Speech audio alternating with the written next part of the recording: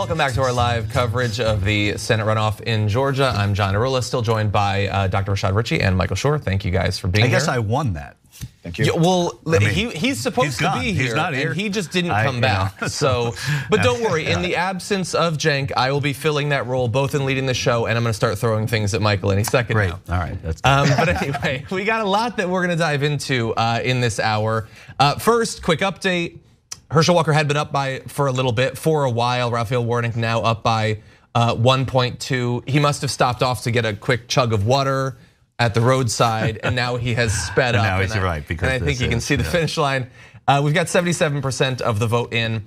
In a second, I want to just explain a little bit of why I might be, I guess, weirdly confident, I suppose. We'll jump into that in a second. I want to read a few of your comments first.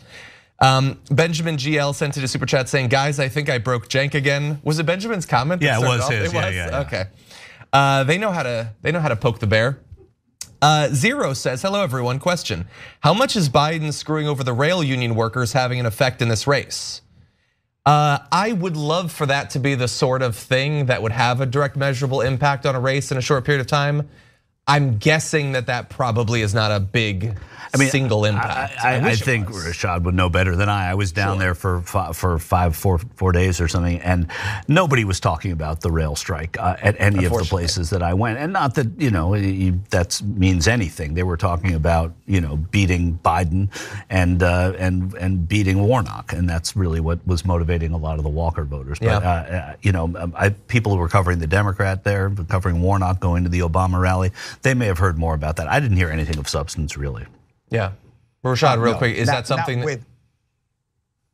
not with statistical significance? Let me put it that way. Obviously, there are people concerned about it, but I don't think it weighed into this election standard here. Yeah, right. Yeah. Let's see. And what would Georgia know about a Pullman strike anyway? Really?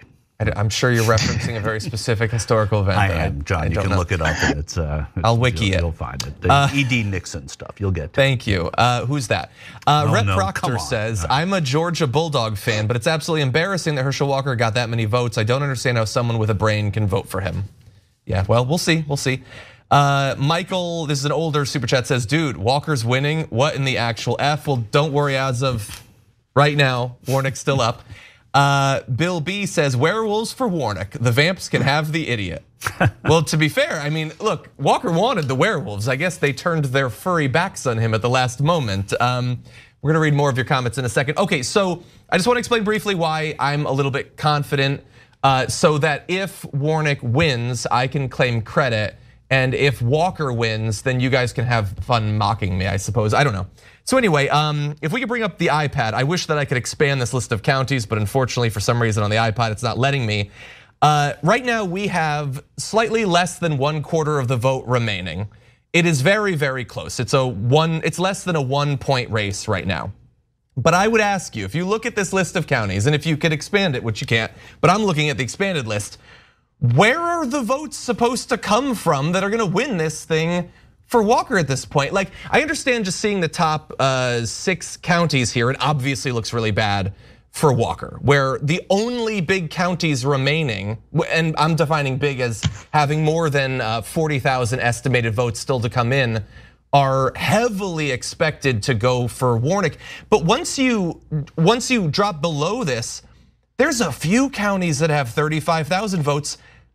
It's hard to say for sure. I'm not running through this like through a statistical program or something, but those look to be going towards Warnock at this point. And then it drops off after that to like very small counties, and even that is a mix. So look, I could be entirely wrong. I could be misreading this. I'm not Steve Kornacki, but looking at this, I don't know where a big swing of votes is supposed to come from that's gonna suddenly benefit Walker. You don't have Chatham County on there, which is Savannah, which is where Warnock is from. It's got 35,000 remaining. And it's 62% of the vote counted. So I mean that's still a decent chunk that's going to go most likely for Raphael Warnock. Yeah, and look, actually, Rashad, maybe you can speak to this. I'm I guess putting a lot of weight to what their estimate of how many votes there will be. I believe that should be updated based on the turnout. Like you had mentioned a previous county, and I looked it up. You were right. Even though only 40% of the vote was in, even once you get all of what they estimate, it is going to be significantly fewer votes than in November. But based on what they think, I don't think he needs to have amazing turnout as long as it comes in the way that it's expected. But what do you think? I agree 100%. So you're looking at the drop off also for Walker, okay? Walker got a few 100,000 votes less than the guy who won governor in his reelection. So there's a natural drop off. So literally, you got to look at how this worked.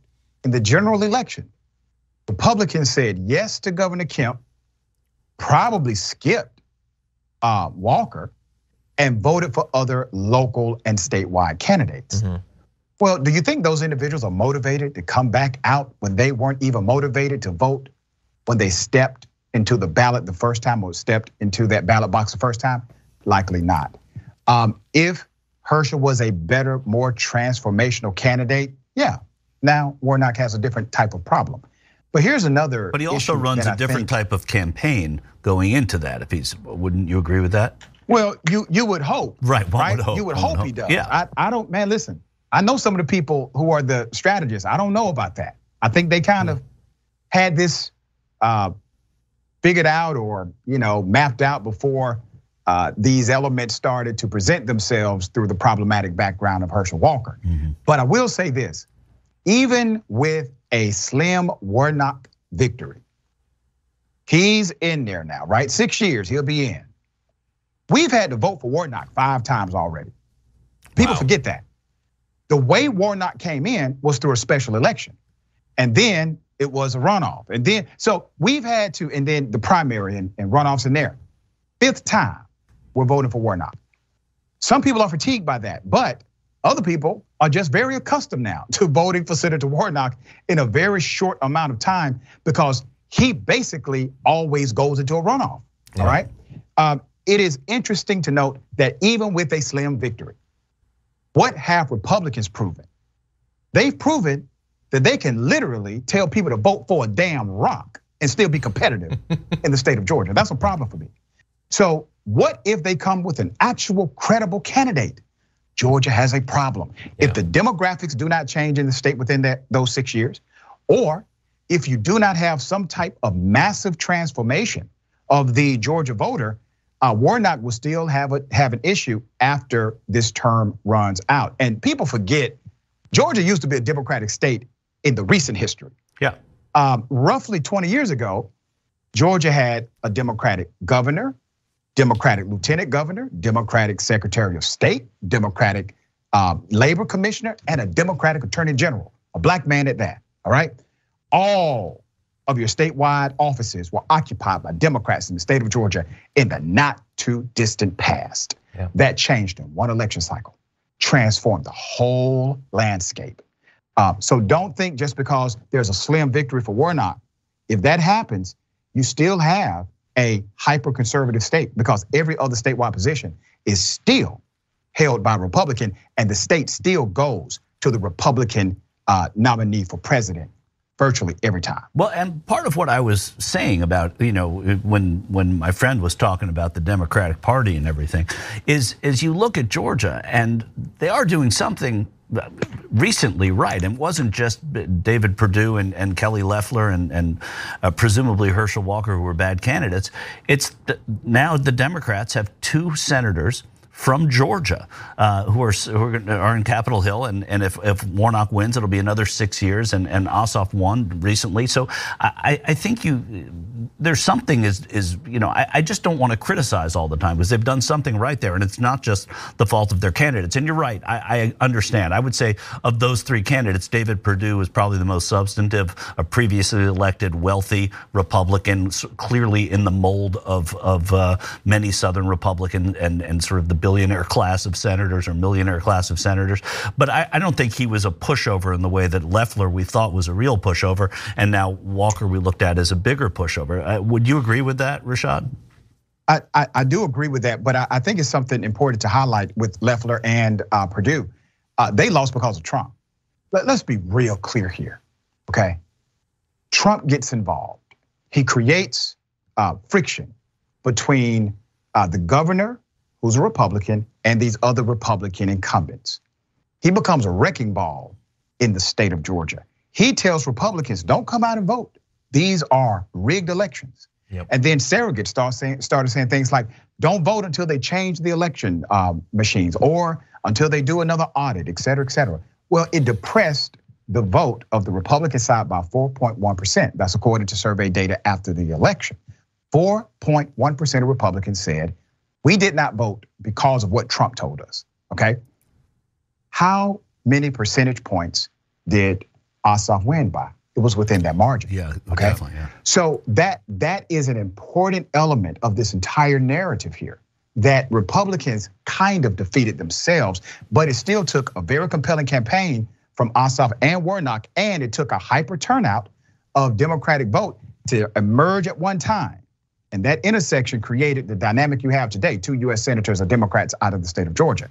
It doesn't mean you're gonna strike gold like that too many times. No, so something else has to change in the meantime to get a true re-election of a Democrat without Republicans either running a damn rock as their nominee or imploding on themselves. Because you know they're going to correct that. You know the Republicans after this, they're going to correct that. So Democrats in Georgia have to learn to do the same. And I think that's what made Stacey Abrams such a hopeful figure. And she may remain so. It's why people, I think, I may be wrong, but they were looking at their mayor as someone who may have been that type of a figure at one time too. And so in Atlanta with Keisha Lance Bottoms. So I think that there's probably a little bit of that. And there is a rich Democratic history. It's a different kind of Democrat. I mean, I don't think you look at Zell Miller, who became a Republican, as the type of Democrat you want to model after. But there was with Sam Nunn and Weish Fowler and who am I forgetting?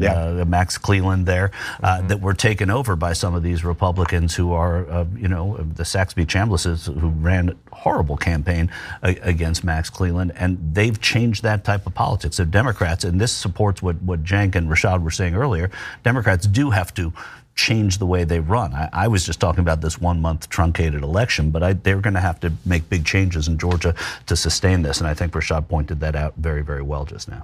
Yeah, I feel the urge to shout at you though.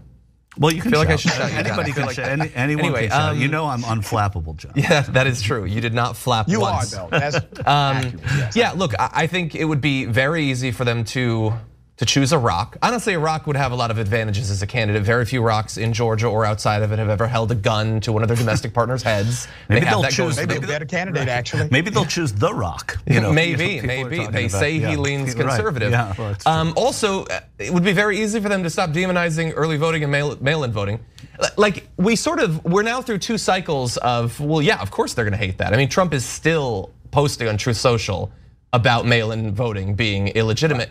But let's remember, there's no ideological reason why they should be opposed to it. I mean, I know that they're ideologically opposed to people participating in democracy. They don't want a democracy and they certainly don't want people to vote in it. But inside of that, they can benefit from mail-in voting just as much as anyone else.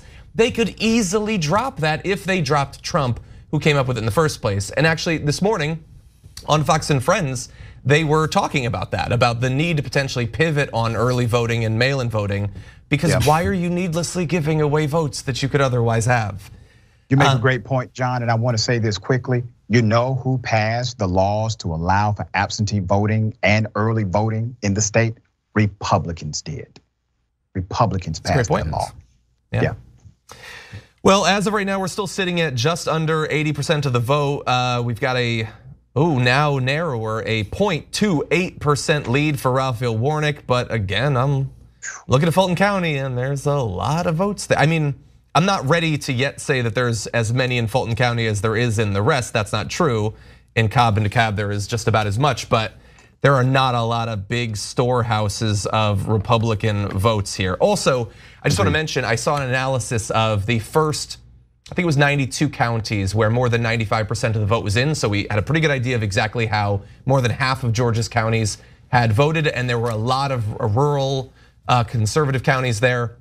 And they estimated that across all of those, Walker lost about 0.3 points, which is, he can't do that. Like he's got to do better in the blue counties. He's got to do better in the red, and he wasn't. And if you look at some of these red counties along the border, the northern border of Georgia, you're seeing Raphael Warnock in all but one of about 7 or 8 or 9 counties up there getting to 20%. And that doesn't seem like a lot, but that's not something that can be sustained by Herschel Walker in this race in order for him to win. He needs to just sort of have blowouts, 22%, 25%, there's a 21, a 22. I mean, so you go across that and it doesn't mean anything because we don't know the full numbers, but it's over 95% reporting in small counties. But these are the ones that are going to make up that small margin. And if Herschel Walker can't get them, then that's where he falls short. Yeah, 100%.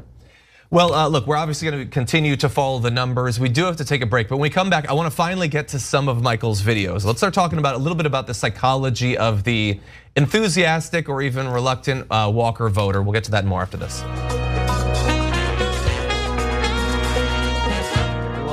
We're going to get into some fun videos in just a second. I did want to update you just in case a shiver hasn't run down your spine recently. Herschel Walker's in the lead again. It's narrow. It's very, very important that we remind people that Herschel Walker's winning the race right now. Exactly.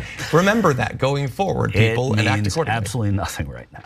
But the race. Right. Anyway, I want to read a couple of comments. Super Saint sent in a comment saying, "If Walker wins, abortions for all." Exactly. You might be pressured into them though. Anyway, Tyrone says, "I'm in Chatham County and I just voted for Raphael a few hours ago." That's awesome. Okay. Chatham County is where Savannah is, which is Raphael Warnock's home county. Yeah.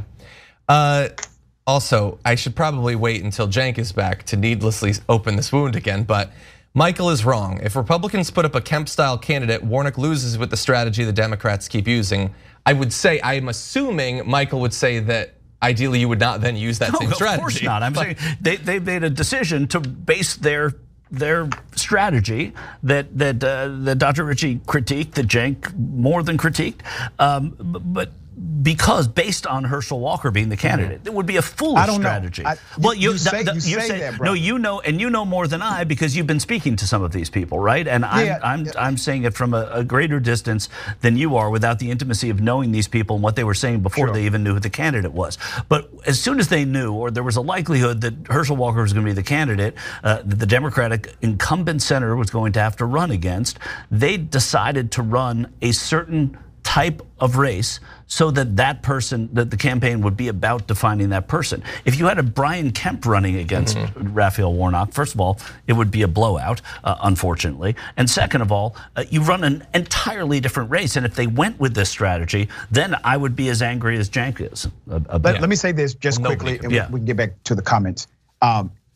They have coordinated the campaign around Georgia voters rather than around the political opponent. I actually agree with you, sir, that they should have, but they have always measured the potential response of the voter rather than the potential response of the opponent, which proves to me that they are running campaigns predicated on a Georgia voter or Georgia voters opposite of them, rather than running a campaign or connected to the opposition candidate itself. But Rashad, don't you think those are somewhat intertwined, right? If you're running it on the voter, you're basically relying upon the voter to judge your opponent for who they're trying to frame their opponent as being. Yeah, I think there's some connection there. Yeah. It's definitely some connection, but the emphasis, brother, is my point. The emphasis should have always been on getting out the base vote. I agree with you on the point you made earlier about, this is a different election, it's a 1 month turnaround. You're right. You know what runoffs have typically been about? Base turnout and nothing else. Even if you're not the most popular candidate based on natural demographics, you can win an upset in a runoff because you're the most exciting Democrat to who? Not moderates, not people in the middle, not people on the other side, but your own base. And to me, that could have been done in a surgical way, as to not create an opposition response from the other side. And I don't think they mastered that, even though the strategy is still a decent strategy. Okay, so we're about to jump into a video. Something very weird just happened. I all of a sudden saw the New York Times needle bury itself in the Warnock winning. And I was like, oh my God, did a bunch of votes just drop? No, nothing's dropped. I don't know what's up. Has the needle been drinking? I get it. I get it. I see it as well. It's at 95%. I think it was listening to us explain that earlier. Right, and so they figured that was the case. Yes. Okay. Well. Okay. So he's gonna win, but everybody, let's have some fun. Okay. Nobody go anywhere. We don't know that he's gonna win. No, he's definitely gonna win. Okay. I just feel confident. I'm looking at the numbers, and when have numbers or norms ever failed us? Never, ever, ever. I can't imagine. Right. Anyway, with that said, let's have a little bit of fun. Michael, you spoke with a lot of Herschel Walker voters, enthusiastic supporters, the people who would not begrudgingly vote for Herschel Walker to be a vote for the MAGA movement, but would go to one of his rallies. Let's take a look at what they had to say. Herschel has said, he said in a book that he has multiple personality disorder, but he's beaten it, he's cured it. Doctors say that there's no cure to that. I'm talking about voting for somebody, sending them to Washington to be a senator with that malady. Does that give you pause at all? No, not at all, not at all. I mean, I can't believe in Pennsylvania they voted for Fetterman, and he's a lot worse off. I can't believe they voted for Fetterman. I've heard him speak several times. He's an incredible person. Yeah, he had some stumbles and he addresses it and he learned from it. And he says God uses him and built him from that. But I am 100% behind him. Fetterman had a stroke. Right. That's a medical thing. It happens to many people. That's it. That's it. He also, by the way, has served in government at multiple levels for many years. Now, granted, he doesn't have a badge, okay? He doesn't carry around a fake badge that he got at Party City. So that's a downside for Fetterman. But other than that, he's a serious guy who talks about the actual issues. It is absurd that you would conflate the two. But also, I just want to briefly say, and I understand that this is something that just gets under my skin or whatever, saying that he acknowledges his problems. First of all, no, he very much does not. Yes, he has written a book about some of those problems. He has also refused to address many of the worst scandals, okay? When your son comes out publicly and say that you terrorized them out of multiple homes, clearly physically abused them, and you refuse to even acknowledge that, let alone explain it, and that didn't happen 20 years ago, that was much more recent, then don't tell me about how you've addressed all of your actual problems. This is not just an issue of the lies that he told over the last 20 years. He continued as a candidate to tell insane lies about his work history, about his history as an FBI agent, about any number of different things. And then on the religious thing, I understand the concept of forgiveness is a very big one, especially for certain religious communities. I understand that. But there is a difference between asking for forgiveness and just loudly telling everyone that you've been given it over and over and over again. So shut up and stop asking me about these scandals. Stop asking me about how I wanted to go murder someone because I'm telling you I was forgiven. Shut up. That is not what that process is supposed to be like. It is not supposed to be a one and done. You now are a great person and you can lord it over everyone else. And the people who in their interviews with you would talk about how forgiveness is important, I would really love to ask some follow-up questions about how broad-based their forgiveness would be. Is it just for Republican Senate candidates, or would you apply that to other people who have fallen short in aspects of their life along the way? I have a feeling it's probably pretty limited who they'll dole that forgiveness out to. You do run into a great deal of hypocrisy with a lot of these people who say, well, this person has asked for forgiveness, or this person made some mistakes. And they'll very often say to me, well, who's perfect among us, right?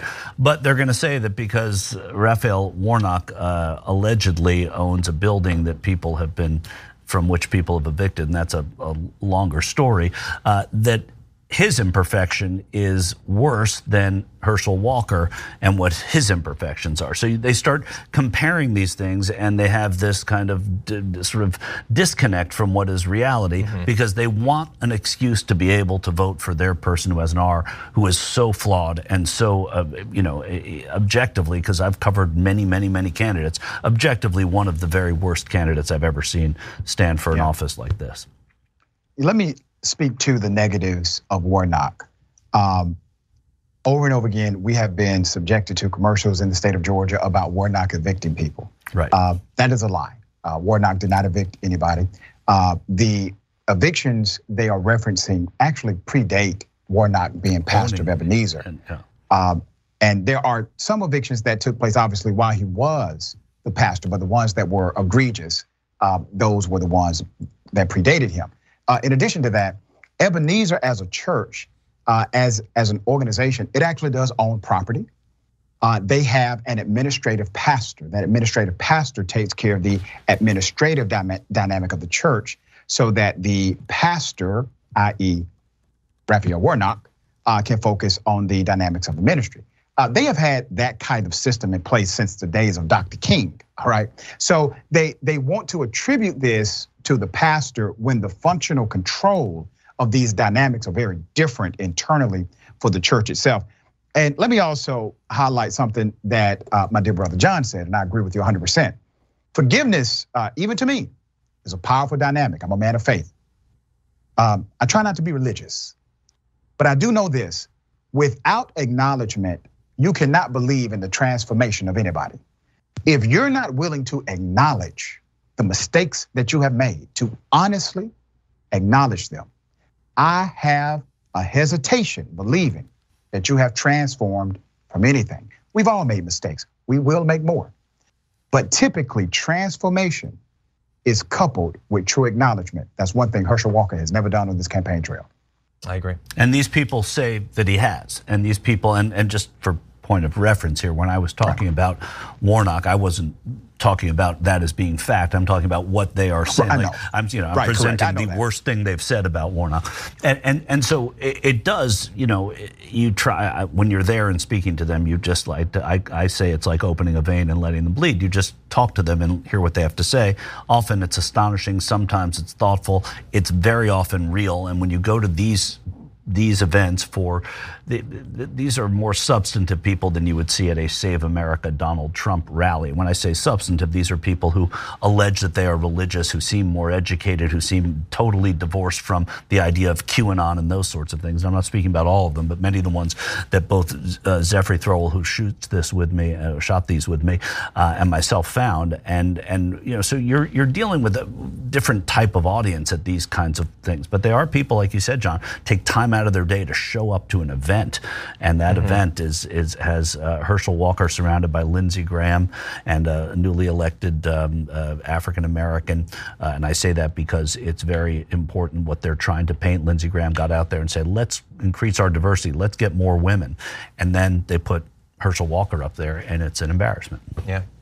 Yeah, I'm glad that you mentioned some of the surrogates that he's been appearing with. It is possible that some voters were confused about exactly who the candidate was, since they have not seen Herschel Walker in a TV interview without at least one other senator flanking him for at least a month now. Maybe they think they're voting for Ted Cruz, which will probably doom Herschel Walker as well. Okay, that said, man, this hour is passing by fast. Why don't we take a look at a little bit more of what you were able to get? Well, I've been supporting Herschel for over 40 years, since he was at Georgia. USFL, NFL, now he's going to run for the Senate, so I'm going to support him. So that's why I'm here. And what about the politics of it? I mean, a lot of people are giving him a little flack for not being up to the job of senator. Even some Republicans in Georgia saying, look, you were a great football player, but you might not be up to the task of Senate. How do you feel about that? Well, he was bullied when he was little, and he overcame that, excelled, and now he's being bullied by the left. I think he will excel and be an excellent senator. I'm a Bulldog fan. I've seen Herschel play twice, played Georgia Tech 2 years in a row. And anybody that don't vote for Herschel should never be allowed to say, go Dogs, ever again. So it's about the football for you? No, it's about, he's a man that believes the same way I do. And I really don't give a rip about all this talk, political talk. Okay, so you're being asked about politics. I know. They first of all, that guy gets credit for saying, I don't give a rip. I like that. Yeah, it's a great way of speaking. But this is serious business. The United States Senate is serious business, and you have people that are going to these things who say, I've been supporting Herschel for 40 years because I've been a Dogs fan, and then I followed him to the USFL, a now defunct football league for those who don't follow it. And the idea that that is enough for some of these people, and that he was bullied when he was a kid, that's enough for some of them. That Joe Biden was bullied, I guess that guy voted for Joe Biden because he was bullied because he had a stutter when he was a kid, right? I mean, people find the most convenient ways of excusing themselves for voting for this guy. And occasionally there are candidates that you see where people are almost apologetic, but they're saying, I'm definitely doing it.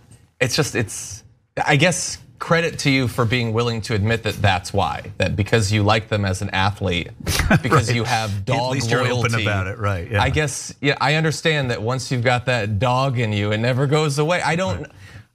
George R.R. Martin is one of my favorite authors. If he's gonna fight in the UFC, I'm probably not gonna back him. And I don't think that that's me being a Song of Ice and Fire fan. These are different worlds. You don't have to try to link them. Sorry, Rashad. Yeah, no, they appreciate the fact that Herschel Walker cannot independently think or solve problems or actually become a conscious individual against things like racism, sexism, fairness is something that he doesn't talk about in proper context. They appreciate that about Herschel Walker. And remember, what is football? Why do they appreciate Herschel Walker and his connection to football? Why? Because that entertains them. That entertains them. Run, Herschel, run. Yeah. That's it. You are here for our pleasure. Run these plays as we tell you to run them and make us happy. And that's exactly the correlation to why they are comfortable with an absent-minded, unqualified black male running as their champion. Because he becomes a mirror reflection of who they are, because he has no idea who the hell he is. Right. And he's the perfect fit for that because, I mean, there's an old saying that I'm not going to say now that would define what people would say about Herschel Walker, and that fits that mold completely. And also, I think it's important to note that it's the comfort factor that you feel from these people. There's almost a pride. And look at me, I'm a Georgia white guy in my 60s. I'm voting for a black man, and there is that. That's sort of like my get out of racism free card, and that doesn't work. Listen, there's an adage from the South where Southerners would say, "Run, N-word, run." I'm keeping it 100 with everybody. Yeah. That's racist, obviously. Okay, one of the people you interviewed, sir, his hat said what? Run, Herschel. Run, Herschel, run. That's the saying, you know. I was saying it's the same thing. He knows exactly what code he's talking when he does that, right. In the South especially. He's wearing the gear that points directly to the sentiment of why they are supporting him.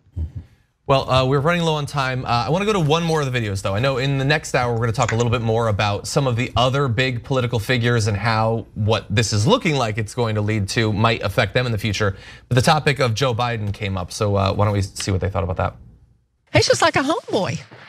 That's what we like. He's one of us. You know, we're human beings and he knows our values. And we just want somebody that's just like us. To me, the government's just corrupt. And we need people that has worked a job like we've worked. We've gone to college, you know, and have done all this work that a lot of like Joe Biden, I don't think he's ever worked like a normal job. The stuff that concerns me is the price of gas, the price of food. $5 for a loaf of bread is really outrageous. Same with a gallon of milk. Even eggs. One thing I've learned at college, and is that blame you assigned to Warnock or to Biden or to Trump or to? It's Biden's fault. Herschel represents the state I want to live in, the way I want to live my life, his values, and I really believe he will represent Georgians, not represent Joe Biden. Rashad, I want to start off with you because I know we don't have you for much longer. What did you think of their read of Herschel versus Joe Biden and their life and work experience? The one person I actually kind of have a little respect for is the guy that talked about bread and gas. All right, at least those are issues, okay? I guess compared to Biden, Herschel Walker has never had a real job because running a football is a real everyday job. I don't listen, man. It's insane. When the young lady said that Herschel Walker is a homeboy, come on, man. Yeah. Like they have nothing to really point to other than he's going to carry their water. That's it. They might as well just say it. Run, Herschel, run. Carry this water, and let's continue to do exactly what we've done. We are okay with putting a black face in front of a white agenda, a white bigoted agenda at that, that's adversarial to the progress of the community that produced you.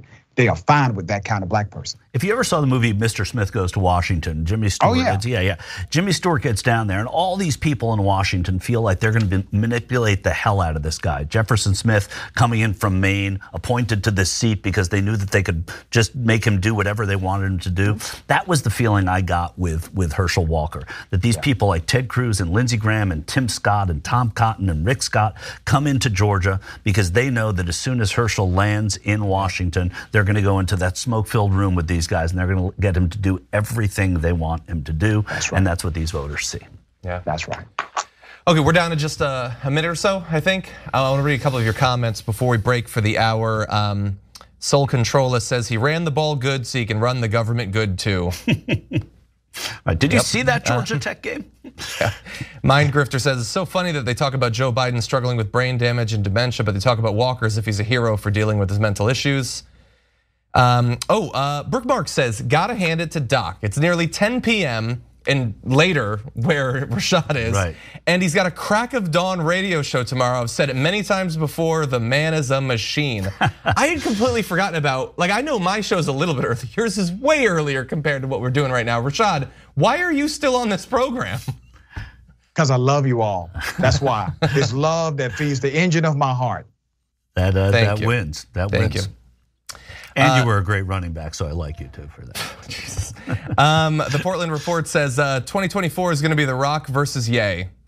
Jesus. My God, that's so possible too. Don't say that. Don't say that. I will just say that so possible. The Rock was one of my favorite wrestlers through the 90s, and if you don't support him for president, you've been supporting him for like 25 years. I have actually been supporting him for like 25 years. So do you really know what The Rock is cooking if you don't vote for him for president? You don't even have a people's elbow at that point. That's what I say. Yeah. Something dog. Anyway, unfortunately, we do have to break for the hour. Michael, you're going to be sticking around. I guess I'm sticking around. I believe, but Rashad, it has been a pleasure to have you here. Not only because we're talking politics, that's always fun, but you being able to lend your great deal of expertise and Georgia expertise and knowing the candidate, knowing the team, and you don't get intimate detail like that everywhere. So that's valuable to this audience. Yeah, always a pleasure. Thank you. Everyone check out Indisputable on a daily basis, as well as that radio show, which is, I think, live in 8 minutes. So, Rashad, thank you very much. Thank you, gentlemen. Thank you. Everyone, we'll be right back. Thanks for listening to the full episode of The Young Turks. Support our work, listen ad-free, access members-only bonus content, and more by subscribing to Apple Podcasts at apple.co/TYT. I'm your host, Cenk, and I'll see you soon.